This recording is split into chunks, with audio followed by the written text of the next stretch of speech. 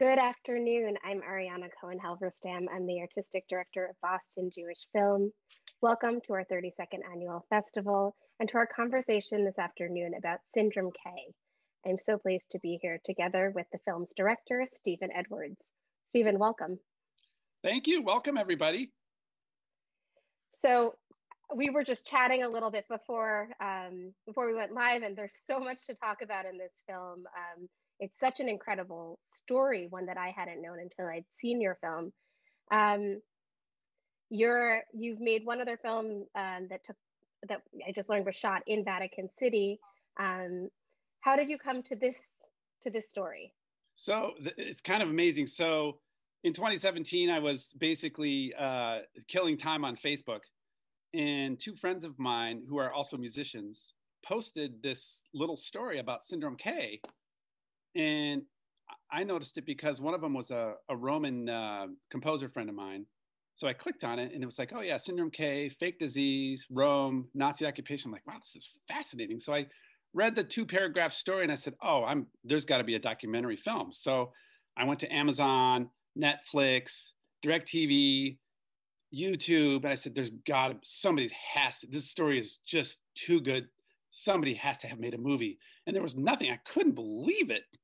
So I immediately contacted my editor on my last film and I said, you've got to check this story out. This is too good. And he's like, yeah, absolutely. So everything started moving very quickly. I knew that Borromeo Sr., the head of the hospital, had passed away in 1961. And Dr. Sacerdoti, who was the Jewish doctor, had passed away somewhere around 2000. We actually still don't know when he passed. I still haven't found any record on him. And then the other one was Dr. Ozacchini, who was the really old gentleman in the interview. We knew he was born in 1921, but we couldn't find a death notice on him, which I thought was really strange. And so I looked around and I found out he was still alive, 98 years old, living in Rome. And I said, oh, I'm going tonight. I'm going to fly right now and go interview him. So we had to get the wheels in motion. I found a Roman Jew who is also a journalist who's done a little bit of digging about the story. And I contacted her and I said, would you be willing to interview him? She said, absolutely, yes. So I booked a flight, flew over, and we got the two Soninos, Gabrielle and Giacomo Sonino, are survivors. So we got them lined up, and then we got Ozacchini lined up. I flew over, we spent a week shooting, and here we are. So amazing, serendipity. So, and the other interviews that with the doctors who had already passed, where did you find those interviews? So the interview with Dr. Sacerdoti comes from Shoah Foundation. So, and that's just, I can't even stress how huge that is because it's the only piece of information of anything that Sacerdoti ever wrote down or gave to anybody. And we could only find, we scoured, we could only find 4 pictures of the guy anywhere, plus an interview. This interview was 5 20-minute tapes where he tells his whole life story. So it was for us, it was absolute gold. It actually made the movie. And, he's the Jew who practiced medicine at a Catholic hospital using a fake name, saving members of his own family. It's just like, how much better of a film, the greatest villains in the history of film, Nazis, heroes that were saving people they don't know. Like, if I can't make a compelling story out of this, I should go flip burgers somewhere. You know what I'm saying? It's just too good. It's an incredible story. And at what point did you decide to incorporate reenactments into the film? And how did you get Ray Liotta involved in the project? So 2 things. Reenactments, we knew we had such precious little footage to deal with. And some of those, like the footage of the deportation, that comes from a very famous movie called Rome, Open City, directed by Roberto Rossellini, which was the first big Italian film in the United States. It was like, that film was kind of a minor hit in the States. It was made in 1946. And it really paved the way for all the spaghetti Westerns. It paved the way. It changed the whole face of Italian cinema. It still stands up today. It's worth a watch. And so we licensed some clips from that, that are actually shot right after the liberation. So, and then the rest we just had to reenact because there was no other way to tell the story. There's animation, there's I actually had one shot that I shot in my front yard in my house with two SS soldiers. And I got a lot of very funny looks from my neighbors, including my Jewish neighbor across the street, who sent me a text and said, the next time you have the SS over, could you give me a little bit of notice for but it was not a usual sight in Southern not a usual California. sight. I reassured him it was reenactment and we were good. But so yeah, I mean, it had to be a kind of a pastiche combination. And the film is actually going to be seen in all of Europe, Middle East, Asia, and probably on PBS in the United States. And the version that's going to be seen is actually cut down. It's only a 52-minute version, which doesn't include a lot of the story about Alberto Lordi and the massacre. It's just more of a linear story about what happened to the Jews and how the U.S. Army had to, free and liberate Rome. It is an incredible story, and I'm glad that it's going to be seen across the world. Is it a story that's remembered in Italy? So that's a great question. So, because every time I talk to somebody about it, including you in this conversation, they go, "Oh, that's a cool story. I've never heard about it." And I said, "Well, I've talked to maybe, I don't know, 1,000 people about this, and I think one person had known about it somehow." We walked around the Jewish ghetto, which is literally 200 meters from the hospital, after doing the interviews, and we talked to the elders who have lived there their whole lives, and they'd never heard the story. Wow. So, these doctors didn't go around crowing about the great thing they did. They just didn't, it wasn't their style. And so that's why the story stayed dormant for 75 years until I just found it. And I said, this story needs to be shared. So, I mean, everybody says, it's almost like a cliche that I go, oh, this is a great story. 3 doctors, fake disease, save the Jews. And they go, well, I've never heard of that. I go, well, welcome to the club. Nobody's heard of this story. That's what's so gold about it. Oh, by the way, Ray Liotta, I forgot to tell you Ray Liotta. Do you want me to tell that now? Yeah, I was just going to say, I do think that's the line you open the film with I didn't do this for recognition. So and I think that's it. That sets the tone of why nobody knows about it. It couldn't be. And, these guys were just, they just did what they thought was the right thing. And, let's be honest, they took the entire hospital staff's lives into their own hands by doing it, because we know what the reprisals from Nazis were. I mean, I don't need to catalog that for anybody. So it was a giant risk, and, they just. How did they try? I mean, that's something I hadn't considered, and I do want to hear about Ray Liotta. But did you hear from anyone on the hospital staff? There must have been everyone from security guards to janitor, all the people who work in a hospital. Were they aware of what was going on, and what was, how did they trust everybody there? That's a great question. My takeaway from it is it was a need to know basis. And so if they had a patient in the hospital, they didn't delineate whether or not they were Jewish. But I'm sure several folks in the hospital knew. And, remember, the hospital was also, there was a lot of clandestine stuff going on. They had a clandestine radio in the basement. Alberto Lordi was doing stuff there. I mean, there was not a lot of love lost for the Nazis from this hospital and from the staff. Let's just be honest. So they were doing everything they could without, there's a story that I was going to incorporate into the film, but it just didn't have contextually the right flavor. And it's basically when it got really bad in Rome. It was like a third world country. People were starving. Two little anecdotes. Rome is known for having its stray cats. Like if you go to the Colosseum right now, there's cats walking around. Well, during this period, no more cats. So you can get an idea what happened to cats, right? That's how bad it was. And there was one situation where these 10 women broke into an SS bakery and stole flour, yeast, all the materials for making bread. The SS caught them, lined them up on the Tiber, and machine gunned them. So I didn't put it in the movie because it's nobody needs to hear about atrocities because there were so many atrocities, but that was what could have happened to these guys. They would have, they would have been very severe for the staff, even the staff that didn't know, Right. I mean, I think that we're in a moment where we're really recognizing the heroism of doctors who take Hippocratic oaths, and this film feels timely partially for that reason. Yeah, and let's not forget, I made a film about a fake disease in the middle of a pandemic. Yeah. Where it's just, look, I was, I wasn't setting out to do that, but it's kind of funny, right? I mean, ironic, not funny, but ironic that now we have a story about a disease that actually saved lives. Right. And we all know what quarantine means better than ever before. Yeah. I want to talk.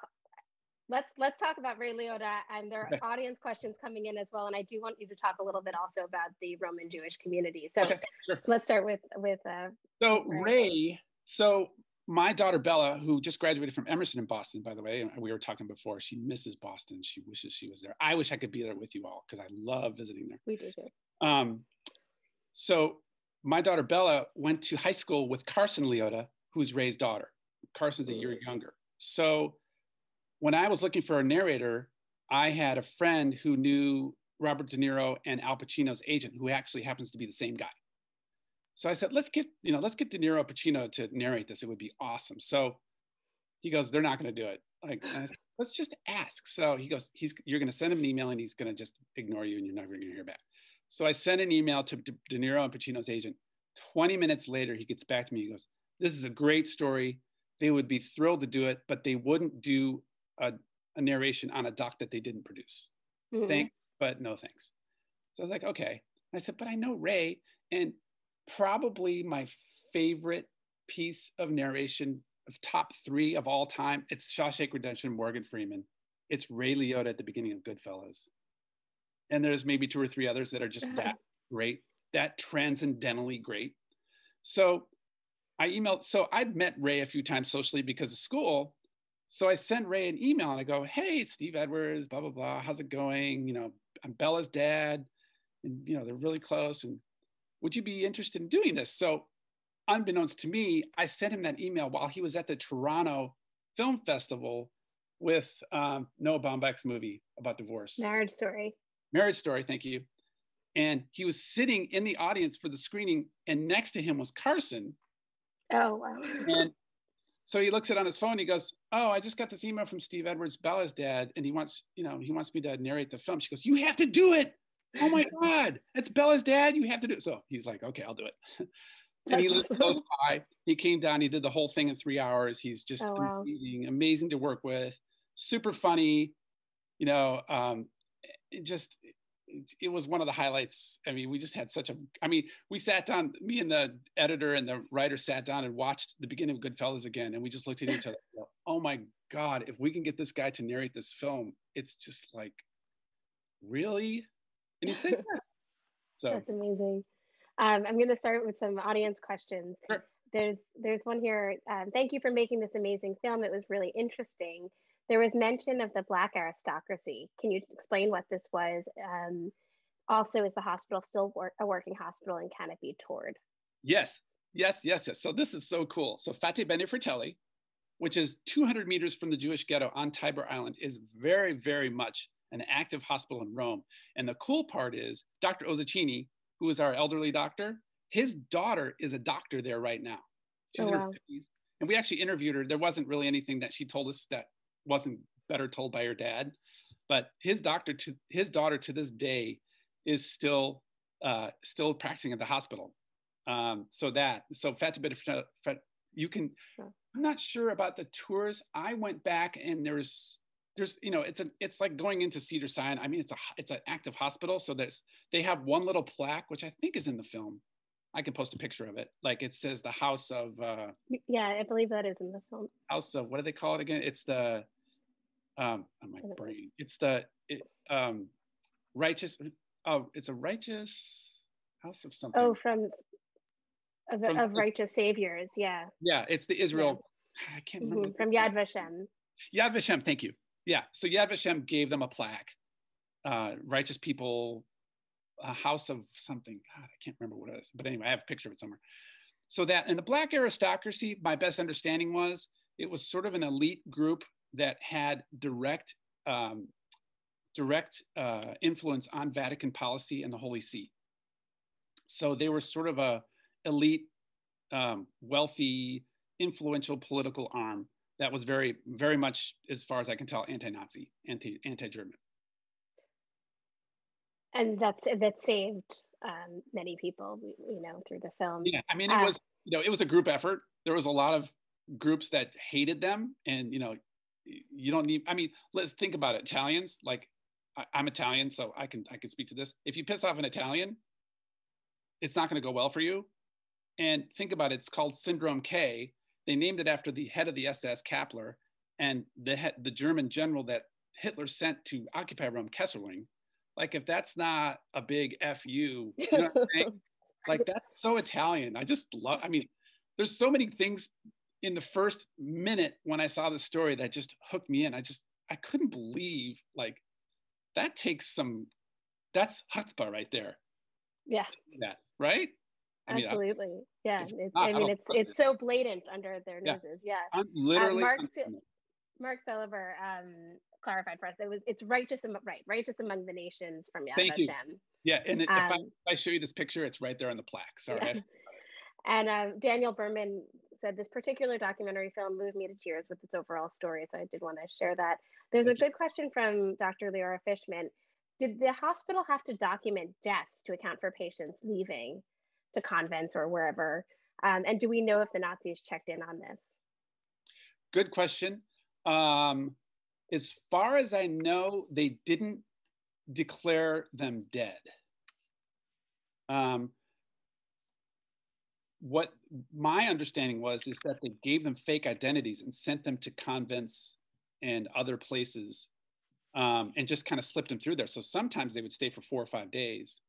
We still don't know how many people we're talking about. And by the way, there's a second hospital that was doing this also, which we didn't, we figure one hospital is enough. The story is a story. We're trying to make a film, and we're trying to get the story in a short amount of time, over 9 months.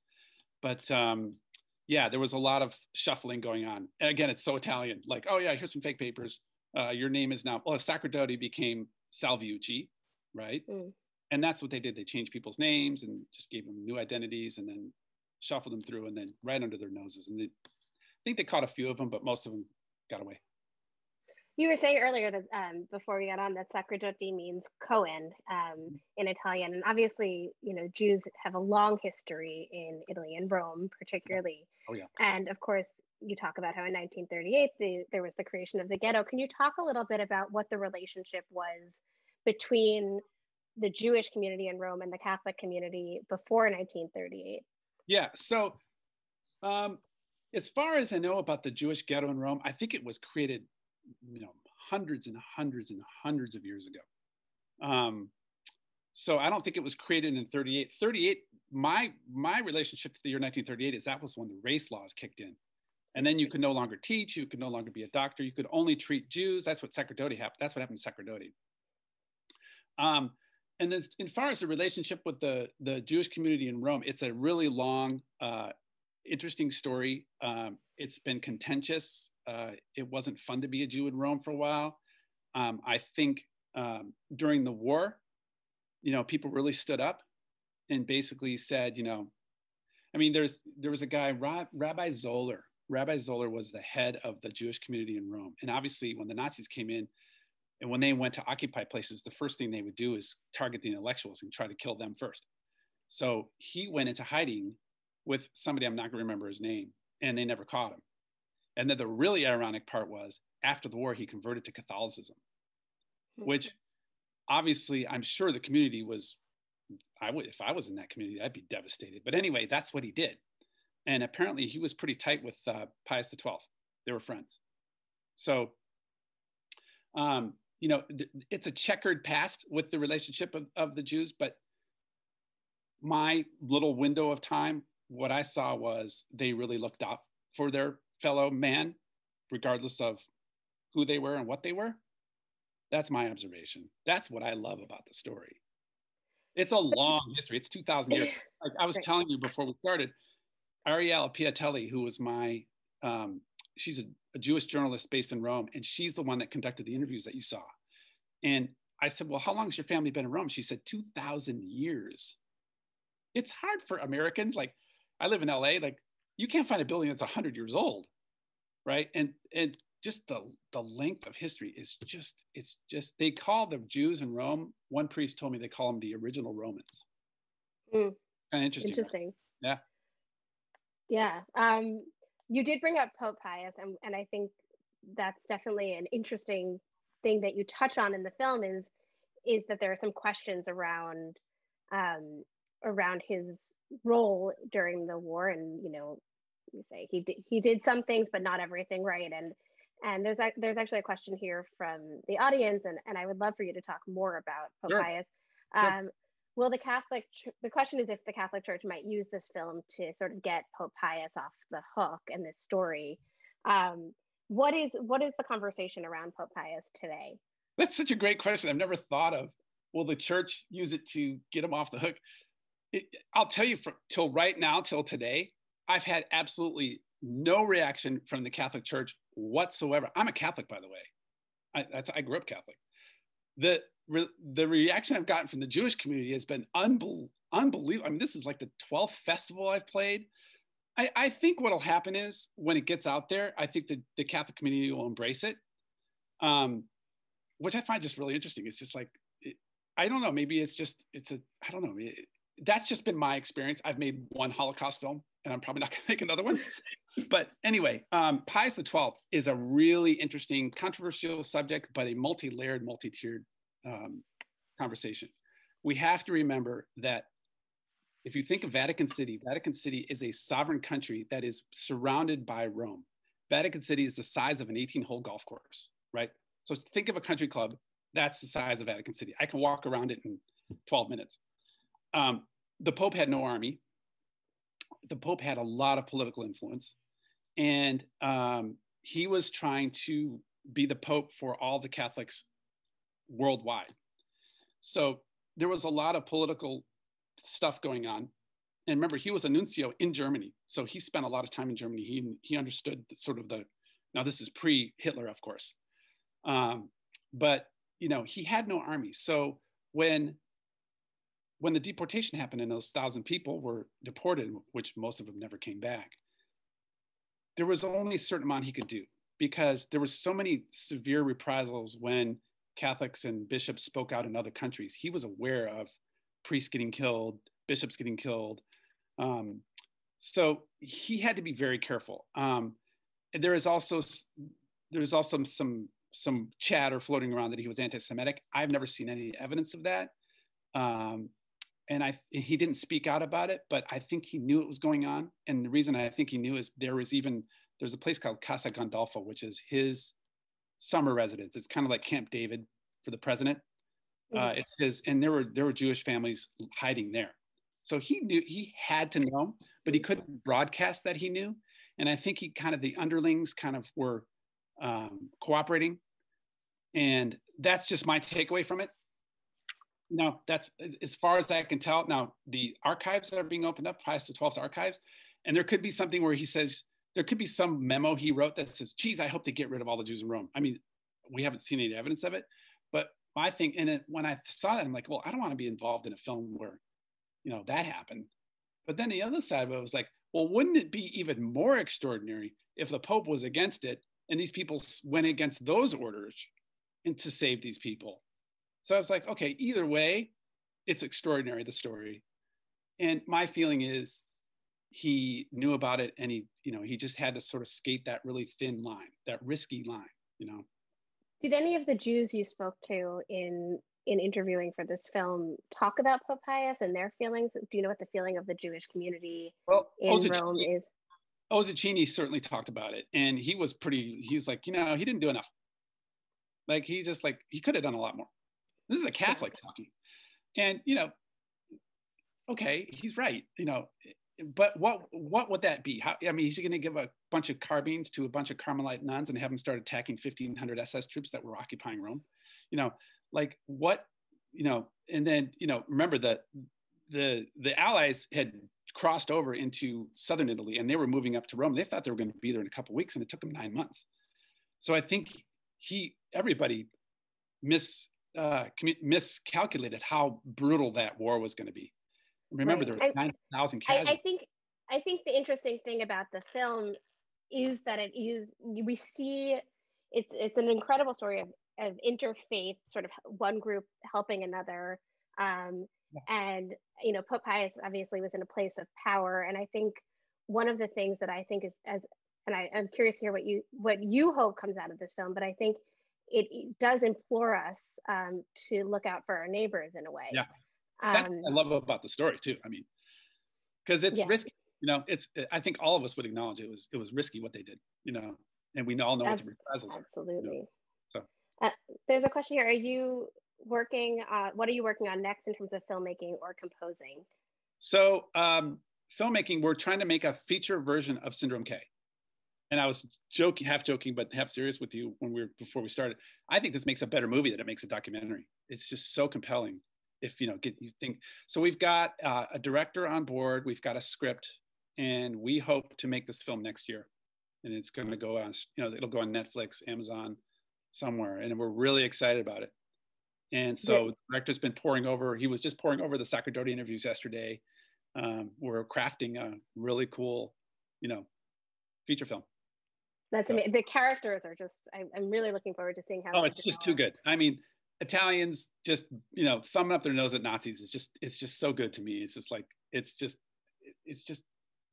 going to be great. I think. I'm excited. And where is this film going next? You said it's going to be on PBS, and we're talking to PBS right now, and then we've got deals all over Europe, all over the Middle East, all over Asia. So there's a 52-minute version of this movie that's going to be seen on TV worldwide. And it's screening at our festival, of course, until November 15th. Is there anything else you want to share about what you've learned about the Jewish community in Rome and sort of where their relationship is today with the Catholic community? And well, I think it's, I think one thing that happened was there was the Jewish community in the Jewish ghetto in the 40s was pretty much they were all kind of inside the ghetto, and then when the deportation happened, they all spread out and hid. And I think today the Jewish ghetto is still sort of the informal home of the Roman Jews, but I think Jews in Rome live all over now, and there's no problem, and they're accepted, and they seem to get along. There was a reach out from Pope John Paul II, where he went to the synagogue, and everybody was, it was kumbaya. So my takeaway is that the relationship now is good. It's strong.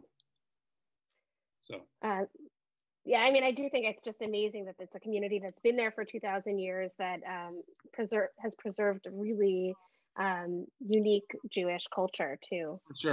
For sure. And on top of the infrastructure of the seat and the home of the Catholic Church for the entire world. It's 1 billion people. So yeah, I mean, it's like, it's a neat compliment. It's a nice synergy there.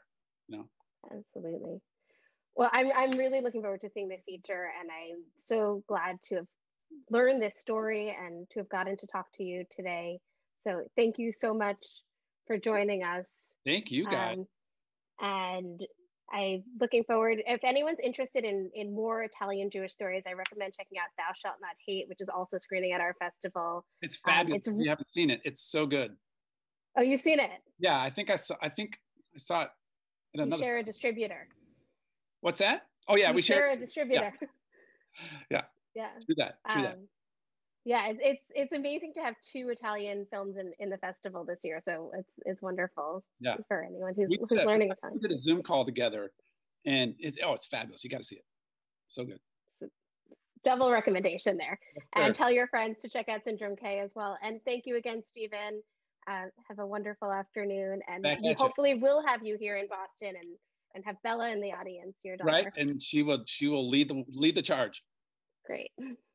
All right, have a great afternoon, and we will see you all tonight at 7:30 for our conversation about They Ain't Ready for Me, also a Neil film. Nice. Okay. All right, have a good night. Thank you, guys. Cheers.